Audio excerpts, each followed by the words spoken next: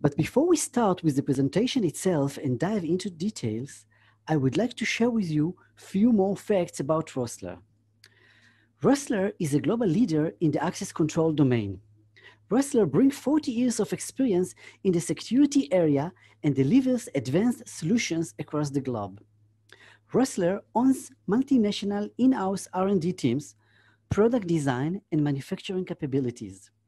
We develop, manufacture, and sell products to all major markets, supporting our partners to deliver projects of any complexity and size, from a single entry access point to multinational cooperation with most demanding requirements. I will present to you today in this session the Rosler's Axwax NG Access Control Management System and its main features. The Axwax NG is the software that is used for all of our networked panels from 2 doors with 1 panel up to 1,023 access control panels. It is the same software all down the line. In this presentation, I will run you through the main features of the Axwax NG management system. You will see that we will go over some really nice and useful features of the Axwax NG. But first of all, you should know that it is truly a client-server architecture. And when we say server, it does not have to be installed on a server machine. Just a standard desktop PC for a small system is more than sufficient. We do recommend you only use it just for the access control software, and so nobody is out there browsing the web on it frequently and that kind of things, because otherwise it is just asking for troubles. But it is truly a client-server architecture, so you can have additional clients connecting back to that server. You can have up to 40 simultaneous clients at this point, and this is what the engineering folks are saying. And you can have a client on somebody's desktop in HR, so it can issue additional cards. And you can have also one client at the guard station upfront, so you can keep an eye on what is going on in the system and on the premise. Now we will go over some more features. And the first one is the door interlock or man trap. The door interlock prevents 2 doors from being open at the same time. You step in, the outside door closes, then you can enter the next door. Seeing that more and more with businesses that want to protect their property and want to be able to protect themselves from anybody rushing the door. We've done that frequently in a lot of dispensaries and pharmacies, and also jewelry stores. Any place with high-value materials to protect. Antipassback. Okay, so what is it, Antipassback? Antipassback is a mechanism in the Axwax NG software that prevents somebody from re-entering an area if he hasn't exited it first, or using the same card over and over again to get in. And it's very flexible. I can do it based on time, and then it is timed anti-passback, meaning you can't use the same card again for, let's say, 10 minutes, 1 hour, or 24 hours. Or suppose you entered an area, then you can't read back in if you haven't read out. This is the door anti-passback. Global anti-passback is when you enter any access point throughout the organization, and it doesn't matter which access point it is, and it can be even at a remote site, but you can't re-enter any other access point unless you have exited first at any exit point throughout the organization. AC links. AC links are automation mechanism of the Axwax NG system, which are rules defining how the system should behave when events occur in the access control panel. AC links are the way we can do some customization. And the simplest example is that where we tie a schedule to a door to have it unlocked on schedule. But we can do a lot more with it. We can redirect one reader to another door. We can set up toggles, have a unique code that you enter on a reader, and it doesn't even have to be the reader for that door to trigger the door. And honestly, there is also here an opportunity for you to better serve your customer at the same time. Time and attendance. In the Axwax NG software, there are very nice built-in reports that do basic time and attendance tracking. The only thing is it requires you to define an entry and exit reader, at least one of each. You can have multiple, but you must have at least one of each. So we can tell when you enter and when you leave the premise in order to do the time and attendance reporting. The time and attendance reporting are very flexible. You can track total time, or you can actually get drilled down to details like when the employees came to the office and when they left for lunch, that sort of things. Time zones. A time zone is a group of periods within a week. Door access rights, as well as alarms and inputs and output behavior, can all be said to behave differently for each time zone. Many operations can be automatically enabled or disabled within a selected time zone. We mostly use time zones to set up the time intervals in which access is allowed for the specific users. The number of time zones is dependent on the panel type. It is 32 time zones for the 215 panel, 128 time zones for the 225 and the 425 panels, and 256 time zones to the 825 panel, and all with 16 segments each day. So in other words, if you need to build a bunch of different schedules, let's say for a school, I can build, for example, the Bell schedule in there with almost as many segments as I need, up to 16 per day. And I can have up to 256 different schedules if you want to try to manage something like that. Car parking management. The Axox NG software is built in a way that it is really designed to manage a parking area with a gate. You can manage an area and can even have multiple area defines, meaning that you can manage multiple parking lots based on the number of vehicles in the parking lot. So if the lot is full, you don't let anybody else in. And yes, we can actually trip a relay to turn on a light or a sign to tell that.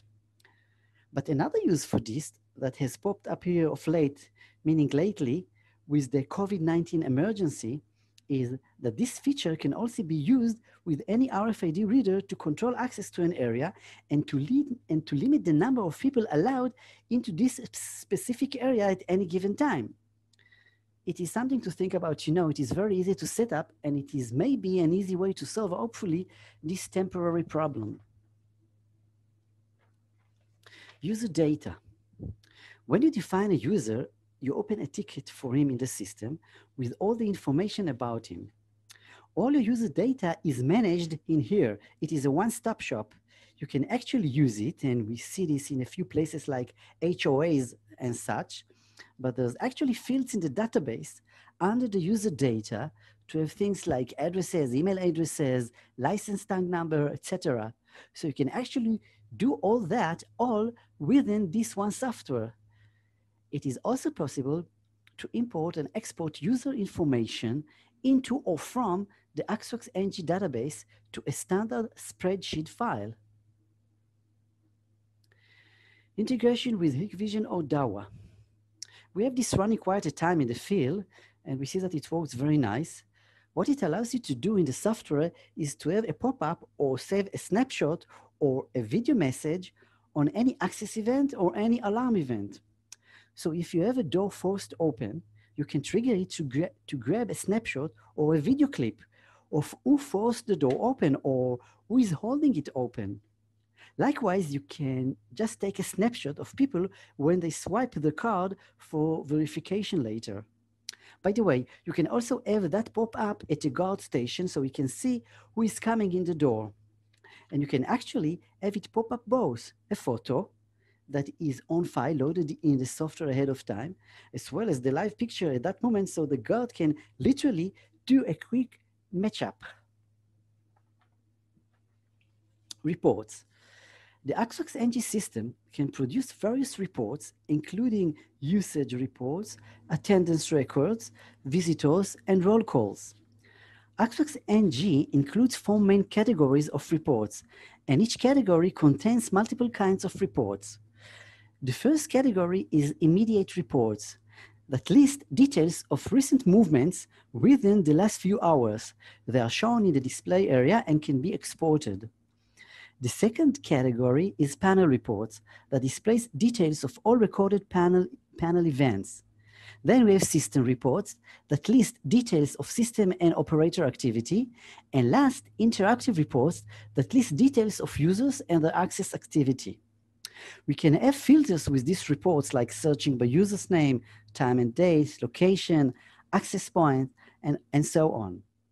The Axwix NG wizard allows users to design their own custom reports based on the needs. Another important feature that the Axwix NG software supports, and I want to dwell on and emphasize, is the elevator control. With the elevator control feature, you can control access to individual floors. You can determine who can go to which floor and when. It is just like as using regular access groups, those access groups in which you control who can go where and when. In the same way, you built in addition to your access groups, a separate group to control who can go to which floor and when. The AC825 is the panel you are going to be using if you are going into the elevator control business. Elevator control is limited only by the hardware, meaning how many outputs you have available on which panel.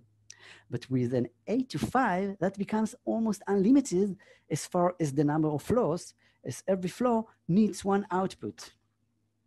You will see that the R805 expansion module that provides additional outputs is going to be your expansion you will use for elevators. But first of all, you do need to put one AC825 per elevator with at least one R805. Meaning you've got to have a controller, an AC825 per elevator, and then you can use as many R805s as you need, but only for that elevator. Keeping in mind also that the panel does not have to be just for your elevator control. You still can utilize the doors on the AC825 as well.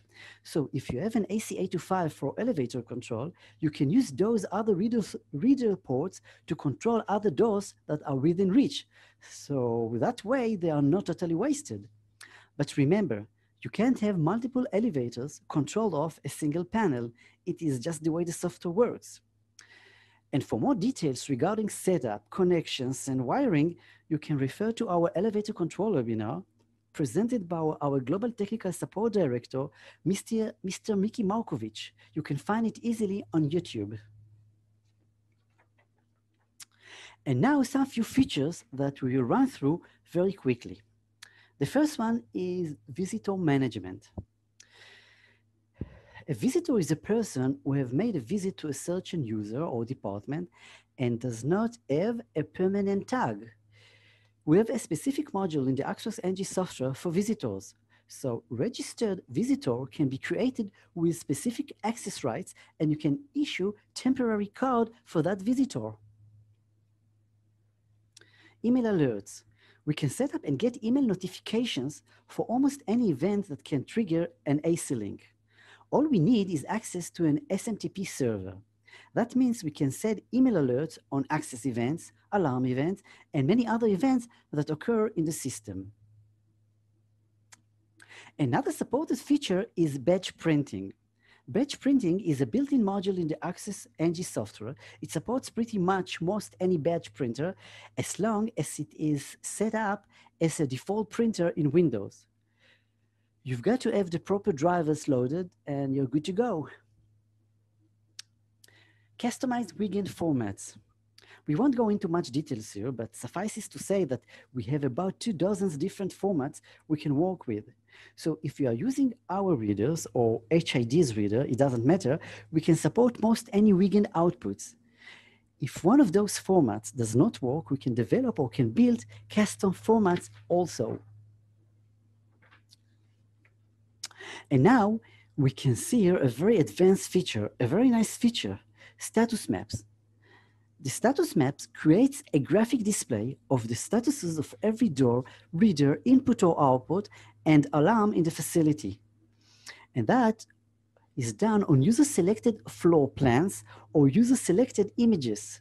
The system can display multiple nested status maps, allowing users to show either the complete access control network or a specific area in details. Event pop-ups, we've already kind of touched it. We're talking about pop-up screens. When something happens like swiping a card in the reader, it will pop up with details and give you all the information and tell you what's going on. We can also do that for alarm events, and I can have it through a pop-up on the guard station screen for an example. It reminds us the email alert, something like that. The Axox NG system supports enrollment by desktop readers. We have desktop enrollment readers for our standard cards, the 125 kilohertz RFID cards, and the 13.56 megahertz CSN Select smart cards. And we also have desktop readers for the Bluetooth BLE and UHF RFID credentials. This way you don't have to type in a long string of numbers and make mistakes. We can see our desktop readers, the DR12C, which is EM endemic enrollment reader, the DR6255, which is 13.56 megahertz smart card CSN enrollment reader, the DR6280, which is MyFair Classic and Desfire EV1 enrollment reader, and last, the DRU955BT, which is multi-technology enrollment reader for UHF RFID credentials with Bluetooth support and also 13.56 megahertz smart card CSN. Server monitor. The Axox NG server monitor is a program that monitors the Axox NG server. Server monitor is a tool that just runs down on the tray on your Windows desktop. It is a tool we use to be able to see what's going on in the background. The main window of the server monitor contains the following 4 topics. The first topic is the common info that shows general system information. The second topic is database connection that changes the database connection string. And please note that administrator password is required here. Then we have restart server that restart the Axox NG server. And again, also here, administrator password is required. And last, there is options, SMTP configuration, reports directory, and use of static IP option. Regarding licensing, there is no charge for the software up to 256 readers. Now, when we say that, we do have to clarify that it means reader ports available, whether you use it or not. So if you got a bunch of 4-door panels, but you are only using 3 readers on each one, they are all still counted as 4 readers for each panel. So just keep that in mind. But up to 256 readers, the software is free, and there is a one-time charge for a license to go above that. It becomes in buckets like 1,000, 2,000, etc. No monthly fees and no recurring charges from us. Okay, that's it. Thank you for being with us.